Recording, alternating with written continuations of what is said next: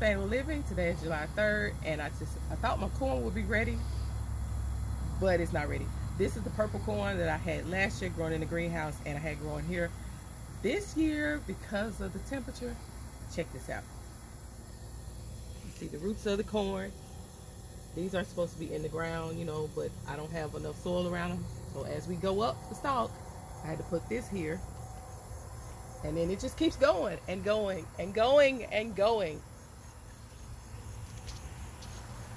So I had to stake it because we just had a storm and the storm knocked it over. So I don't know if it'll survive and make corn or not, but I have never in all my life seen corn this tall. I'm not even sure how tall that is, but I'll get some measurements and I'll come back and I'll post it in the comments and I'll let you know how tall it really is.